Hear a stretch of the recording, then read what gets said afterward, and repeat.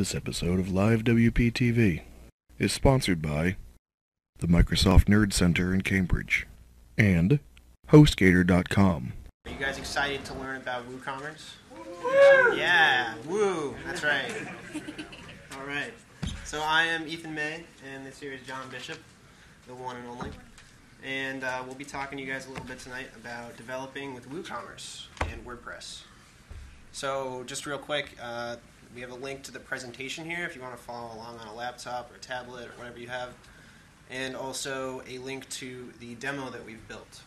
And keep in mind, so the updates we're making as we go along here are on our local installation. They're not on the demo, so there may be discrepancies. Disclaimer. So yes, I'm over here so I'm closer to the mic. So we're, like I mentioned before, we're going to cover a lot in this talk. We're going to try and go pretty fast. So if you have questions, we'll do our best to answer them quickly. But ultimately, we have a lot of stuff we want to cover. Ultimately, our goal is to give you guys the mindset and the tools to be able to explore and figure out a lot of the pieces yourselves. And ultimately, we're going to give you kind of a high level look at how these pieces kind of come together, where you look to make certain changes, and ultimately what WooCommerce is really capable of. And just quickly, Ethan and myself, we work together at an agency where we do all kinds of web builds. More recently, a rather large e-commerce build that we were going to do on Shopify, but we needed more control. So we ultimately brought it over to WooCommerce, and it's been great. The speed at which we can make changes has been amazing, and we've used it on other sites as well. But ultimately, we love WooCommerce, we love WordPress, so that's why we wanted to share this all with you. So half of this will be in the form of old school black and white slides, and the other half will be actually digging in some code, looking at WooCommerce, and playing around a little bit. All right.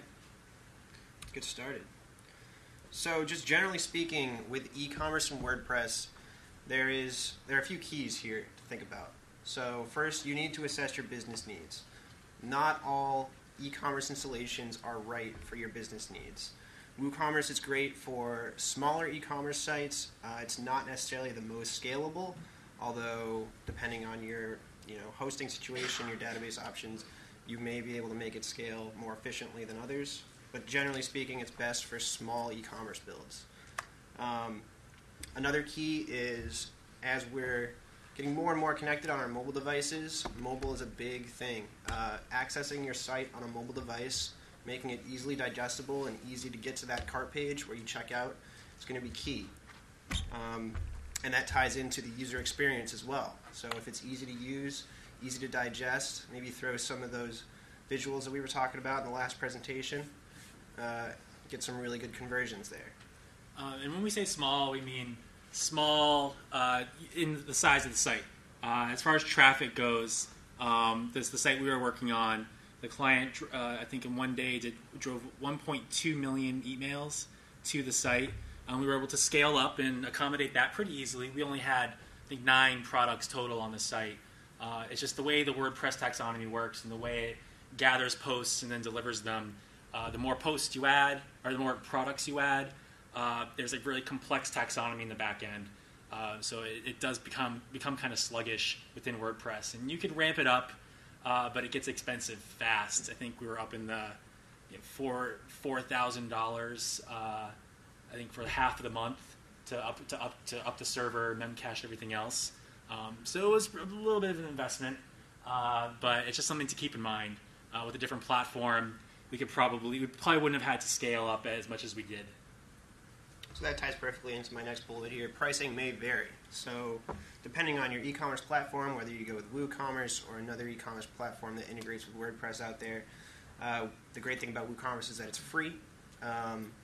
But once you add in the necessary plugins that you may need, say subscriptions if you're trying to sell a magazine subscription, or anything else that might fit your needs, as well as your payment gateway, you have to keep that in mind. So we're not even going to be covering payment gateways in this presentation. Just throw that out there. That's a whole other fish to fry. But some of them are associated with different costs. So say you use Stripe, that's one that we're familiar with. And we really like. and we like, yes. It's been very cooperative. They take a little bit off the top there for each purchase. So, moving on. So, why WooCommerce? Like we already mentioned, it's free. It's my favorite part, not going to lie. It's really, really easy to use and set up. Literally out of the box, you have pretty much everything you need. It walks you through the installation process. There are a couple pages you need to create, but you could literally install it, add some products, and start selling things that day. So that's awesome. It's flexible and extendable. So they built it in a way where it does work out of the box, but they allow you to configure every single component. And there's a couple different ways to configure things, and we'll go over that in more depth in a little bit. But ultimately, it's something we wanted to show you guys, and it's that stat that I threw in the actual meetup page description. This is by no means a science, builtwith.com, but if you haven't checked it out before, it's a good way to get a general bearing of what's popular and what services sites are using. Perfect. So yeah, out of the top 10,000 sites on the internet, so these are sites that are frequented pretty regularly. You'll notice that WooCommerce does make up at least a good percentage of that, especially considering Magento and OS Commerce and Demandware are kind of the more premium e-commerce solutions. WooCommerce in that chunk does pretty well. And then if you bump that up to view WooCommerce compared to the rest of the internet, it takes up a giant chunk. It's the largest chunk that you can actually distinguish from the rest of them. And this is mostly because of the ease of use. It's free. Anybody can really install it. Anybody can get a store up and running. But the good thing for you is because it's so popular, there are a lot of people playing around with it. There are a lot of people getting under the hood, messing around, trying to figure out what's possible. Ultimately, it means there's a large community behind it of people sharing information that ultimately can help you set this up faster. What's one of the reasons I gravitated towards WordPress? It's been like 50% market share of all websites right now. The community is massive, so it's really easy if you have a problem to go and find an answer to it. Versus some of these newer platforms, which can be kind of a pain in the ass to work with. You might, but yeah, in general, we love WooCommerce because of that. And we just wanted to share those stats with you. Definitely check out builtwith.com if you haven't. You can check out the actual trends. Yeah, no, it's cool to see kind of in the last couple months. Pretty incredible. What adoptions looked like. And honestly, that could be a change in BuiltWith's algorithm for all we know. But if it's not, it's pretty freaking cool. All right. Back to this. All right, so a little bit about WooCommerce plugins. I have a link if you guys are following along for each of these plugins, as well as a link to all of the plugins that are offered on the WooCommerce site. We just wanted to call out a few more notable ones. One of them is advanced notifications. So WooCommerce comes with a pretty decent set of emails that are generated, which send out to, say, the admin based on purchases or the customer. But advanced notifications allows you to get a lot more control over those emails that go out, as well as set up custom emails to trigger based on different events. And there's a very wide variety of all the different events that WooCommerce includes. Amazon payments, I include that one because it's free. If you want to set up your store with Amazon, it's an easy way to hook those two together and pay via Amazon. Facet WP, also free. It's basically an Amazon-like drop-down search functionality, which allows you to filter your products really easily within the page. And a couple others. The other one I want to call out is WooCommerce subscriptions. We'll be showing you a little bit about that tonight. It allows you to sell subscription-based products within WooCommerce. And then the last one there, WooCommerce HipChat, we just thought was very cool because we use HipChat at work. It's just a chat communication platform. And you can actually have events which happen in WooCommerce trigger little chat messages in HipChat. So that we just thought that was neat. So yeah, check out all the plugins link up top later, and you'll get a big list of tons of different plugins which could fit your needs. So we are going to cover, like I said, we're going to go over a lot. So we'll start off by walking through the WordPress admin, specifically WooCommerce, go through some of the generated pages, and then we'll get into customizing it. We'll walk through as many different use cases as we can come up with on the spot, and then we'll maybe take some questions about specific optimizations and maybe how we would go about that, or some resources that you guys can look into. Just out of curiosity, who here, regardless of WooCommerce or not, who here manages an e-commerce store? And who uses WooCommerce for that? Awesome. All right, cool. Yeah, so forgive us while we tweak our desktop settings to make sure you can see what we're looking at. Oh, yes. That is a good point. We're going to open Sublime Text for the first time just to kind of see. For all you non-Mac familiar users, these are called spaces. We're going to be switching back and forth between them. Hopefully no one gets motion sickness. We're at the Microsoft Research Development Center. Okay, can everybody read that? Is that a little too small? Easy to read? Bigger? Bigger? We good? In the back there? Good. Can we see? All right. Okay. Where should we start? Well, let's start with the admin. That sounds good. And then we'll get into the code. So, just a little demo for the front of our store. We have a Woo demo, a beautiful setup, using lots of visual imagery here to draw our customers in. And We just added that. very creative product names, by the way. So up here we just have the categories and then the actual products, a basic pricing filter, and search functionality. So very, very basic. We have not styled any of this. We're leaving it up to you guys to do the styling, but we will give you the tools to do that. So here we have our back end. This is the list of all the products. But let's start. Say I've just activated WooCommerce. What's the first thing that's going to happen? Well, it's going to prompt you to say, oh, can WooCommerce set up WooCommerce pages? So if you go into pages here, you'll see that WooCommerce has set up, this is the default sample page that comes with WordPress. WooCommerce sets up a few pages for me. So I have the front page, which is the welcome page, the cart page, the checkout page, and the account page. So the cart page contains all the products when you add them to the cart. Checkout page allows you to check out, pretty self-explanatory. And the My Account page allows your users to sign in to the front end and manage their account, their orders, what have you. If you've used older versions of WooCommerce, you may have noticed they basically trimmed the list of pages that it generates. It used to generate something like 7 to 9 pages. So they've kind of narrowed that down to these 3 or 4. And now they use what they call endpoints, and we can overwrite those using hooks, WooCommerce hooks, which are really just WordPress filters and actions. They just decided to call them hooks. It makes it really confusing when you're trying to find them. So we tried to link to them, and we came with a bunch of examples for you. But ultimately, if you can't find what you're looking for on these pages, if you're looking at the page templates, that's when you're going to resort to the hooks. And we'll get more into that in a little bit. Yep. So, WooCommerce uses one main template file in order to display all of their information, and that is called WooCommerce.php. So, if your theme, if you're creating a custom theme, or the theme that you've downloaded does not have a WooCommerce.php file, your theme will not support WooCommerce at that time. So, we've gone ahead and created this WooCommerce.php file, and you'll notice here one main difference between this template and, say, a regular page template. We'll just compare here, index and WooCommerce. Or let's try page, rather. So, you'll notice these are very, very similar. And we're developing this on top of, just for side note, Foundation Press. It's a very great starter theme if you're going to be doing some custom styling.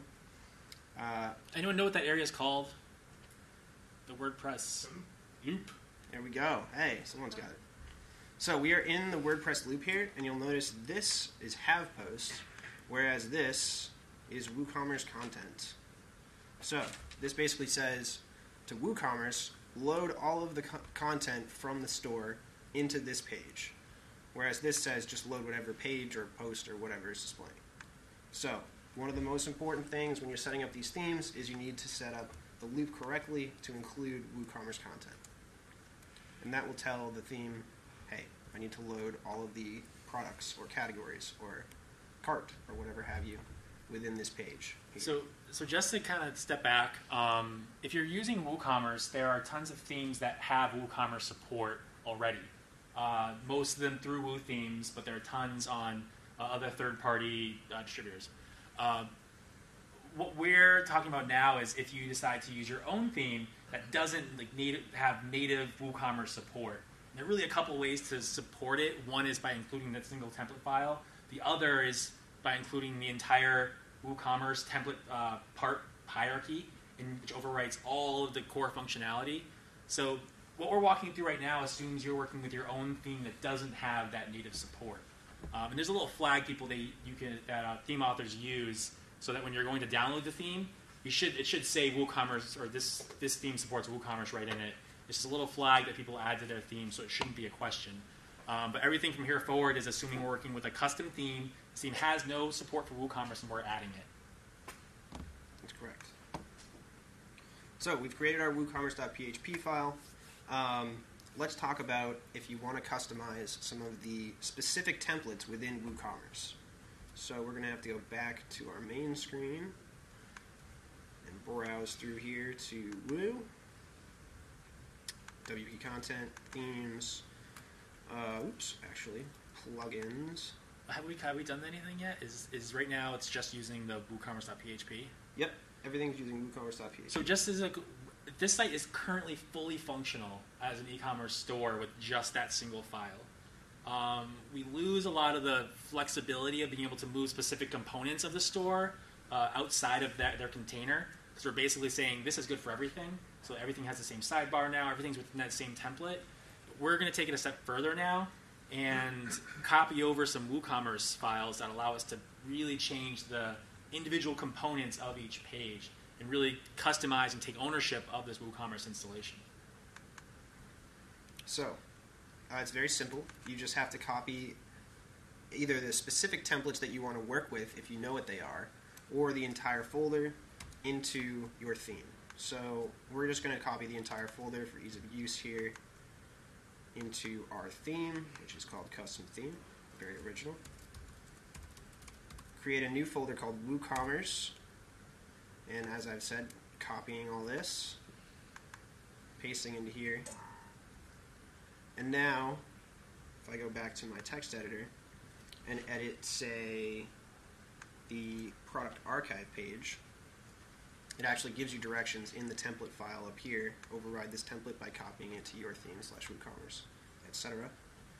I can directly modify just the specific product archive page of WooCommerce. So, let's see. I'm just going to put a very basic H1 in there just to demonstrate the functionality.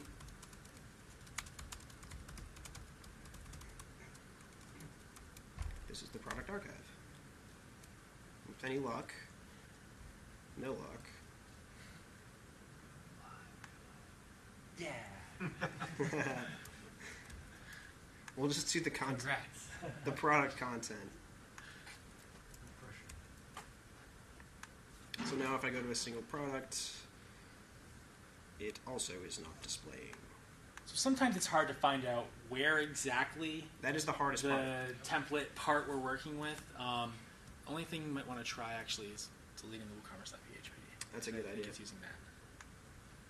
So it's possible that the WooCommerce.php file is actually overriding everything else, which it definitely was making a big difference. So you can see now that I've deleted this file, it is using the basic WooCommerce templates to actually display this page, and there's no framework for anything. So And now what we do as an alternative to that WooCommerce.php file is we would go and edit those specific template files within the folder, and that allows us to really customize each page so that they don't necessarily look like they're all part of the. It doesn't look like they're all part of the same container. They could all serve very different purposes, have different sidebars, have different headers, have different content. If you're creating squeeze pages, you can remove everything else on one page, and then on the next page you can add a bunch of stuff to upsell them. There's endless options as far as how you can customize this, at least customize the purchase flow. So go back to, let's put the WooCommerce.php file back in there and talk a bit about styles quickly. Sure. May have to reset my repo here. So who here knows CSS? Nice. Who here has used Google Chrome to edit CSS? Cool. So for the rest of you, hopefully this is a little helpful. We're going to mess around with the CSS a little bit. Ultimately, there are two ways to override the base functionality. One of the first things you're going to want to change when you're basically using WooCommerce is the purple. It's everywhere. They love it, and it's okay. I mean, if you want to own it, though, you're going to want to add custom buttons, custom sliders, custom headers. You're going to want to change some of the padding in some of the boxes.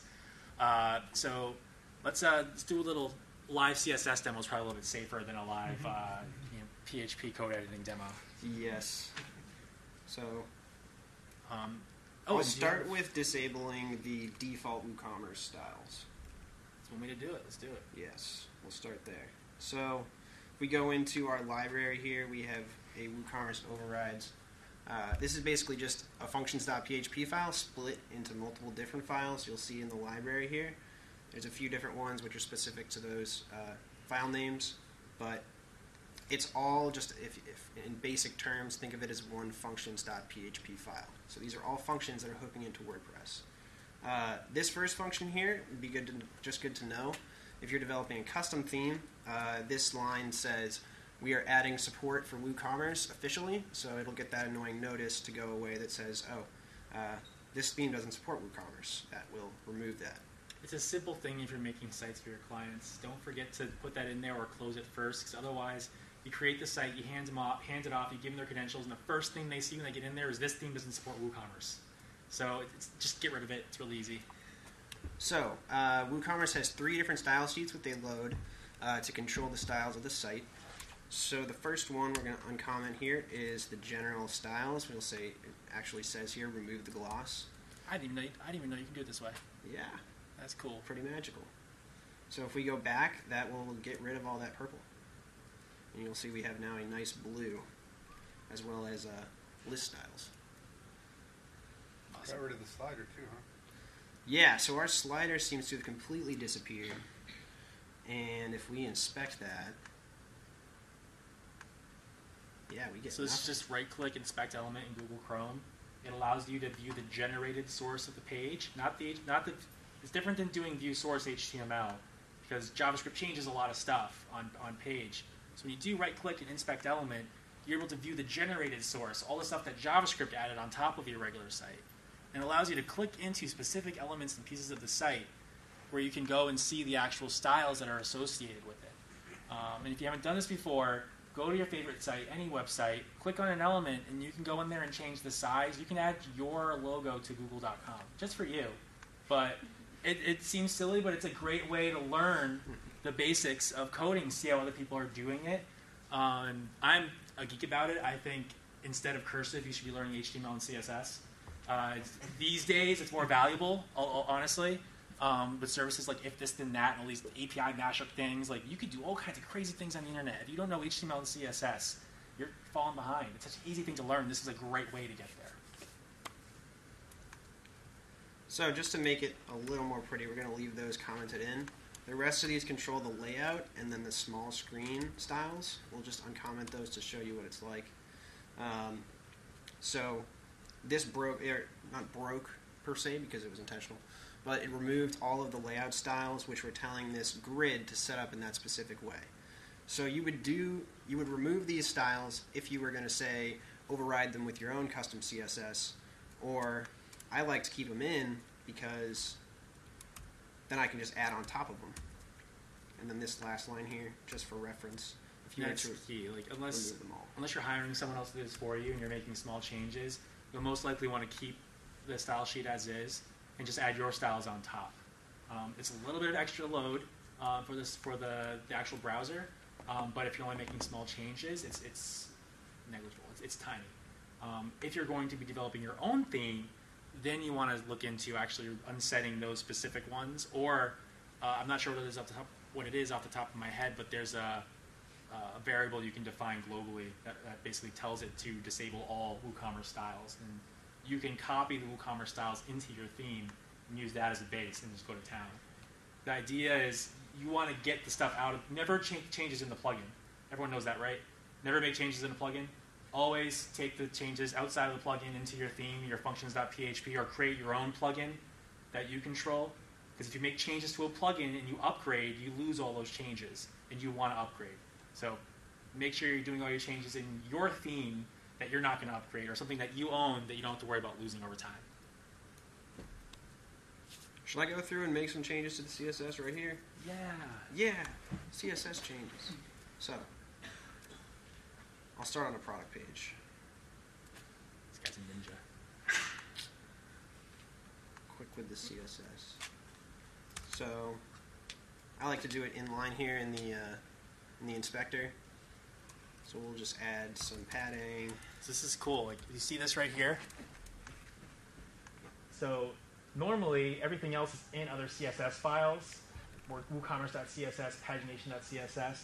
Inspector style sheet is a local style sheet that lives in the browser now, where every time you press that little plus button, it's adding styles to that local style sheet. So you can add all your styles there, as long as you're in one session and don't refresh the page. Add all your styles there, and you can physically click on that link. Let's do it. Do it. And then it'll bring you to a list of all your styles, so you can copy that into your style sheet. So I'll just do that for example. They're turning this into its own integrated development environment, honestly. Like, you can actually edit the files themselves here and save it and overwrite other files. You can drag other files into the workspace that'll overwrite the files that are on page. Just the stuff you can do with this now are amazing. So definitely play around with it more if you can. So I'll just give a quick example. I coded that style in the inspector there, pasted it into my style sheet. I'm writing this in SCSS, which is not quite the same as CSS. You'll need a compiler to do that. I'm not going to go into that right now. We are running our... Grunt? Anybody? Grunt? Come on, yeah. Developer! Hey! And now when we refresh, we see we have our little bit of padding around this box. Much better. At least the description box. At least that. Yeah. So, I mean, we could go on, but it's basically as simple as if you're wanting to customize these styles, you can literally right-click, inspect the element, click the plus button. You'll see the style it creates there. And say we want to change the background to red, because we're really energetic about adding this thing to the cart here. Very simple to do that. Copy it, move it to And then notice went back to purple after we clicked it because it refreshed the page. We lost our style locally. We would have had to copy it into our actual style sheet to keep it. So that WooCommerce folder that you dropped has a style sheet in it that you're overriding? No. I think the WooCommerce style sheet is still in the plugin. We're gonna any styles that we create here, we're gonna copy into our themes style sheet. Okay. That's right. So I'm working within, this is the SCSS folder, but it compiles into the CSS folder, which is just our themes overall CSS. SCSS is just a pretty way of writing CSS. It allows us to write it in an organized way with variables and stuff like that. And ultimately it compiles to and becomes regular CSS. All right. Awesome. So any questions so far before we get into overriding functionality? Well, I'm just curious, before you mentioned the site that was costing $2,000 a month, I was wondering how many visitors that was? I'm not even sure. That one day the spike was insane. I do know the open rate on the email was 85%, which didn't help our case. 85% of 1.2 million. 1.2 million. When I do know the average traffic to the site was at around 600 on its own. And they were only driving traffic to it through, I believe, paid media and a call out on the homepage of the site. And that was it. And the rest was it was actually, I think it was delisted from search engines as well, at least discouraged from search engines. So it was a paid search play in the homepage. And now they're going to roll it out so that it's publicly accessible, but yeah. So just before we switch gears here, one last note about WooCommerce template parts and editing WooCommerce templates. Don't be afraid when you've copied this WooCommerce folder into your theme to go around and play inside of these files. So this may look like a bunch of nonsense to a lot of you out there, but once we get down into this main loop area here, you'll see the actual HTML. It might start to make a little bit more sense. Don't be afraid to comment out some of these lines and see what it does, because that's the best way to really learn about what these template files are doing. and what you need to be customizing in the end. Because we can go over a ton of different implementations, but they may not be right for you and your store. Yeah, I actually learned PHP through WordPress. Just playing around with it. I didn't know before. I taught myself off a calculator before that. No formal training. It's not. PHP is pretty easy to get into if you take the time to learn the basics of programming. There's just the stigma around programming that turns everybody off. You know, they think it's hard. It's really powerful and really easy to get into. So definitely get it going using the base themes, the base plugins. Then start messing around. Remove stuff, see what happens. Change things, see what happens. Same with style sheets and HTML.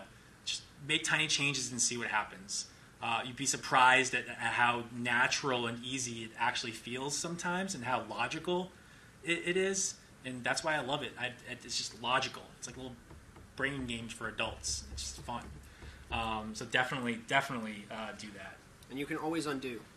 That's the best part. You can undo all these changes if you can almost always undo. If something is broken. Go for it. Use version management. Version control. Version control. What'd you do? How do I go back? No.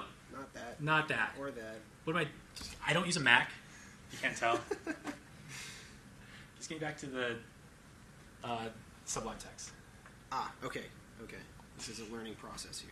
All right. 3 fingers touchpad to the left. Oh, hell yeah. And 3 fingers to the right to go back. That's stupid. Where are... Okay, cool. So... What would you want to go over? Go for it. These? I went over the first 2. You could go over the Ajax card updater if you want. Cool. That's the first one. Yeah. So, like you mentioned before, there's only so much you can edit right out of the box of WooCommerce, and at first it's a little bit frustrating. That's why we're going to spend most of the time on it. It's not as easy as just adding. So if you just add the content snippet and create the WooCommerce.php page, it's great. It's fully functional, but it looks a certain way, and you can't really change it. So then you get into copying over the theme structure like we did before, and after some testing, you finally get it working, and you can make certain changes there, but then even then you're going to hit a wall, and there are certain things you won't be able to change. If you really want to change how WooCommerce works, I guess some examples from the recent project we did, we needed to add some extra fields to the registration page, something you couldn't do through the templates, but you could do pretty easily through the overriding functionality, because you need to have one thing that adds it and one thing that processes it. We used that to add an opt-in field. We were able to add a source field that kind of lives in the back end, and it keeps track of where you came from, and it doesn't pass off that source field until the very end when the person actually makes the purchase and ties it to that order. It allows us to just track where people are coming from in paid media. And there were a couple other things we did to disable the flow through this site because it was a subscription site. People could only land on one of 3 landing pages. Once they landed on one of those landing pages, that's the only landing pages they were ever served. They couldn't navigate to another one, so there was something cookie that was redirecting them back. Once they added something to their cart, it brought them straight to the checkout. So there wasn't an intermediary step that was kind of just annoying just to be there. We had customizations around the privacy policy. This client was very picky about the flow for the privacy policy, so we had to make 2 pop-ups that one led to the other, and it was gross and terrible, but we could do it. We could physically do it because of WooCommerce, and we fought, but we had to do it, and we did it. And then ultimately, if you're logged in, you have to log in and create an account. We didn't want them to be able to purchase again. We wanted them to only make one purchase, and then they would make their payments over whatever payment plan they chose, and ultimately that would be it. And we're still working out some other systems that allow us to prevent people from purchasing from the same location. And then reporting was especially important for this client. So there's a lot we had to do on the upfront just to make sure we're getting all the correct data and it was ready and in the right place, because the subscriptions module is a little bit funky in how it works. And then we had to build custom reporting, where we built this custom thing where they can change all these settings and get a daily report or a failed order report and all kinds of custom stuff. But ultimately, overrides allowed us to do all of that. One of the first things you're going to want to add to your theme, if you're using your own theme, is a cart to the top right-hand corner. It's a very familiar user pattern, and I'm big on that. I like to push design patterns and user experience patterns as much as we can, but there are certain patterns that just work. So you start there, and then you start testing and optimizing, and maybe you discover something better that works. But at the very least, you're going to want to add that cart. So this is a little snippet we found. Did you want to talk about the snippet? Sure. You found it? Sure. So this is actually, you can find this snippet here at this link. And there's two parts to doing this. One, you have to go into your header, or your template part, which includes your header, and add this link here. We have a list with cart contents. So they actually provide you on the site with this big long snippet, which you just paste into your header or wherever you may want it to show up. It doesn't have to be the header, as long as it's formatted in this style with all these different class names and links. The function will properly pick it up. And then you need the function here. So it adds a filter to whenever a product is added to the cart, and tells it to update the counter in the link to be whatever number of products are in the cart. So let's test that in action here on our site. You can actually see it up here, but I'll remove that and go to the home page. So I've run out of product names. Let's try that. And I scrolled so you couldn't see it. So if you notice, keep your eye up here. I will click add to cart and it will magically count up without refreshing the page. So this, I included in the sidebar a sidebar checkout, which is included with WooCommerce. But say you didn't want to use that, or you wanted to have that extra notice up there for your customer. It's just a very helpful snippet to have on hand. Then you can easily click it, navigate straight to your cart. And as Bish was saying, it's a very familiar user interface. For the sake of time, I'm not gonna go through each bit of code, but just talk a little bit about some of the things that you can do. So obviously, this is actually the snippet we used. Some stuff in there. You can do things like intercept data and pass it on to third-party systems. So say you're doing a Salesforce integration and you want to pass off all of your new users or registered users to Salesforce. You can intercept that data and push it off. There are a bunch of different ways you can edit the messages that happen throughout WooCommerce. Anytime you purchase something, or it's asking for a coupon, or it's notifying you of things added to carts, removed from cart, there are a lot of default messages that come with WooCommerce, and it's one of the first things a lot of people want to change, either the look and feel of that box or the contents of it. All of those can be overwritten, and here's a sample of a couple of those. Pretty simple, small chunks of code. If you really wanted to, a developer can abstract a lot of this functionality into a WordPress plugin and build like a back-end admin panel so that this can be managed through the back end. And a lot of people have already done that. A lot of these snippets have already been encapsulated in WordPress plugins. So if you are strapped for cash and you're trying to just get it done, you can probably find a lot of this functionality in WooCommerce itself. I mean, in the WordPress plugin repository itself. Otherwise, there are tons of resources out there.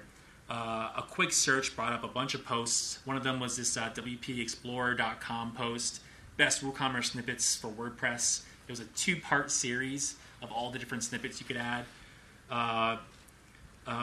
Random stuff. You could do everything from changing the PayPal logo and the PayPal checkout functionality to changing how the breadcrumbs look.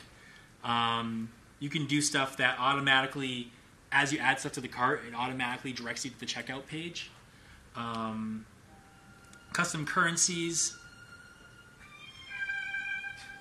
It's time to get off. Yeah. It's a nice serenade. Very nice way to say you're done. That was a total accident. I just got this phone. It's sad. I have that problem all the One thing that looks kind of clunky actually is the reviews on the products. If you have a smaller site, reviews are great if people are using them. If no one's using them, it's poor social proof because it shows that nobody likes your stuff.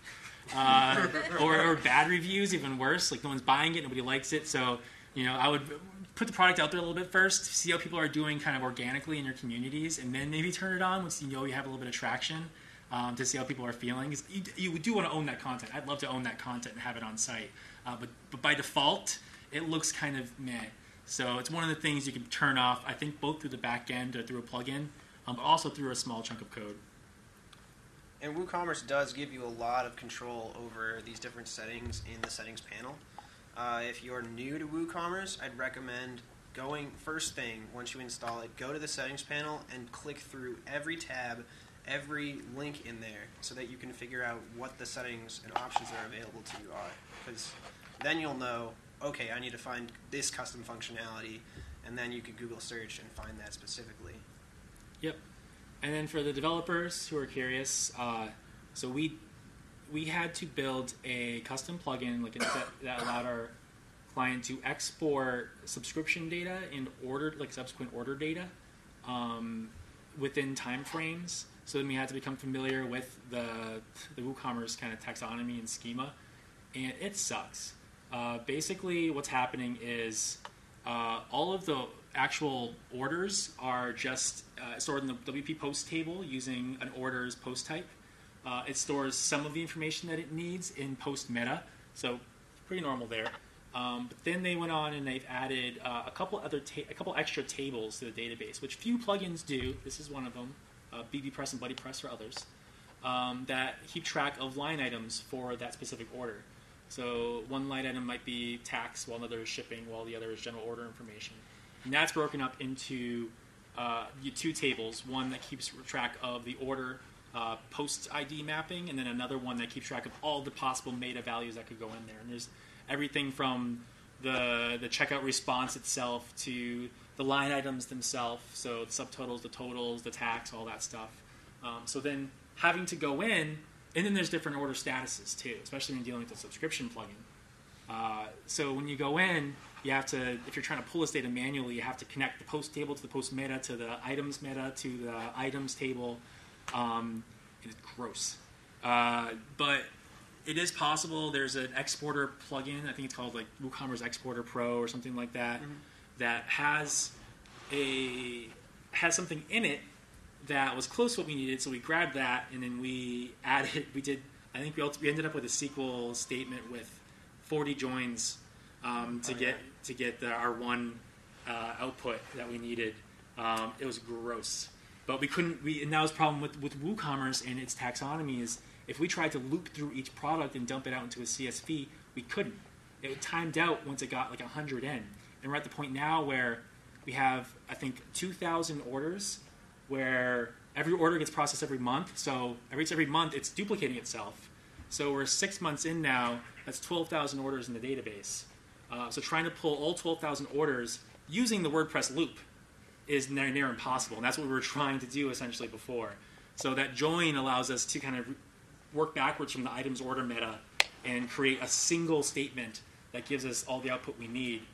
Which is tricky because it's all in post meta tables. It's broken out into key value pairs, so that's where you need the joins to get it all into one column and one row.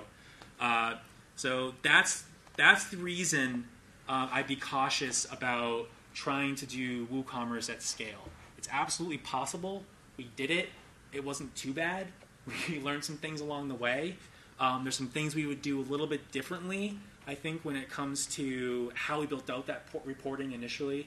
And just the general scheme of the database and how we set it up, or the server and how we set it up. But ultimately, it allowed us to kind of get a subscription platform up and running in less than a month. That could then handle that 1.2 million email blast. And that was only one email blast. There were others. That was just the one that we remember. So for sake of time, like I said, there's a lot of pieces here. I think we covered a little bit of everything. We had much more to cover in our walkthrough. Well, I think we got through pretty much everything. Yeah, we did. We're going to put we'll put the slides online. We'll put the project up so you can navigate through. To what extent? Are we doing it on GitHub or? The slides are online. You got the link site? right here, and the demo is right there as well. And I'm going to add one more link for the Git repo. Awesome. That's the good stuff. So you could actually check out our source code and see exactly what we've done. Take our snippets right from our code. Just don't steal our plugins, bro. That's all we ask. Yeah, that would be nice. That would be nice. Some of them. There are some premium plugins in there. Maybe Yes. get them while they're hot. Let's find it. So yeah, for the next however long we have questions, we'll answer questions. Yeah. Is there an easy way to find out what template to use for a particular page? So there are a couple of ways to do that. On an older version of WooCommerce, Give me a new version. yeah, it's a new version. I'm not really sure, but beyond going in and adding some text to the top of each one, just to get a bearing. They also, if you go to the WooCommerce documentation, they break it out and they talk about what template does what. So, with that should be enough to tell you exactly where you need to make your changes. And there are probably also ways to analyze the global WordPress query variable to see what's actually getting passed into that page, to see ultimately what's going to get requested. That's a little more advanced, but at least the documentation will have a hierarchy of what gets called where. Great, thanks. Yep. You guys are the code guys, as far as I'm concerned. I'm not a plugin developer or a theme developer. But I just want to sort of emphasize the other side of the equation. You've done a great job to show the power of what you're able to do with some customization. It is also incredibly easy to build a relatively robust store for a small business without going there at all. Absolutely. This is part of it for those of you who aren't coders or don't want to hire a coder. There are a lot of themes out there that are WooCommerce integrated, and there are a lot of plugins that can do a lot of the functions that some of which you already mentioned. Yep. So I just wanted to mention that for those of you that might have been, a little intimidated by looking at code, which frankly I am, it's possible to do a lot with it without going into that. Yeah. The only thing to add to that is I believe you would have to add at least that WooCommerce.php page. If it wasn't already there. If it wasn't already there, yeah. Because that's ultimately what WooCommerce is going to look for and use. Otherwise, it's going to default to its own stuff, which is going to look like it did when we had that little intermediate issue. You don't need to add anything. You don't need to add You anything. can do it all with configuration. You don't have to touch code at all to get WooCommerce up and running. If you have a Better. WooCommerce compatible theme. Exactly. If you have a WooCommerce compatible theme. That means it has that WooCommerce.php Yeah, file to have or that, something they like have to add that little flag that says it's WooCommerce compatible, which basically means you don't have to do anything. You use it out of the box. And you can go to woothemes.com. It's the people who make WooCommerce. Tons of WooCommerce compatible themes there. There are also a ton of WooCommerce compatible themes in ThemeForest, as well as in the WordPress.org repository itself. Yep. I'd like to apologize about my phone seconds ago, but so we use the subscription plugin, I guess, and we've had a lot of problems. We have a $19.95 offer, and then 3 following payments every 30 days at $49.95. And I'm kind of scared of what you said the limits to this are. So we're not nervous. So You're not nervous about because we can scale as needed based on memory consumption. So if we notice things are getting sluggish, we can make changes on the server side that will kind of counteract that. And we can continue scaling on that end as much as we need to. So that's why we're not nervous. And ultimately, for the scale we were dealing with, we only went probably halfway up, and that was that chunk. So and we went a little bit overboard just to be safe. We didn't know what it was going to look like. So you shouldn't have any problems. Just for about how many subscriptions do you think you have, like active subscriptions? well, during the testing phase, 3 out of every 10 orders had the trial thing spread out over 4 months. So as we scale up by magnitude of like 100 to 1,000, more than that, we should hit 2,000 like next month. Yeah, you should be fine. Should be fine. Yeah. Okay. We have it. So since then, we've backed off, and we're running on I'm pretty sure we're running on a small A2 on AWS. which is relatively small. It's only like 3 steps above one of the basic ones, and there's probably like 10 steps. Is there only one subscription plugin? There's the subscription plugin. It's widely supported. That's the only one. There are a lot of plugins that integrate in with it. Yep. The only thing I'm curious, what's the fail rate look like with process? Well, that's you didn't want to get into payment processors, so I didn't bring that up. Okay. We have a problem with Stripe, which is not sophisticated enough to judge a prepaid card from a debit. Yes, credit and it card. can distinguish. It tries anyways. What's that? It can distinguish. If you look at the logs, it actually knows it's prepaid.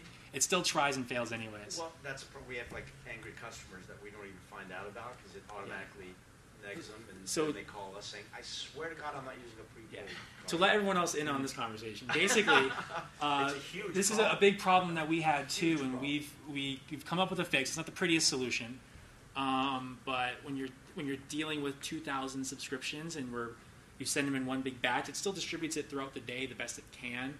But there are a number of factors that the payment processors look at when they're trying to figure out if something's fraud or not. It's everything from the location to the card itself, the number of times it's been declined, the number of orders being processed at the same time, the time of day.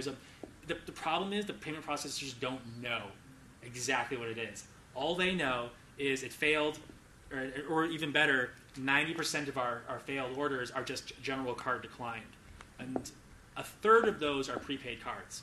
So those I can say, okay, it was around Christmas time when we launched. Right. That makes sense. Yeah. But then the rest of those, they should work. So what we've done is we've built a little piece of functionality that we're optimizing and fixing now that automatically looks at all the failed orders and reprocesses them 2 days later.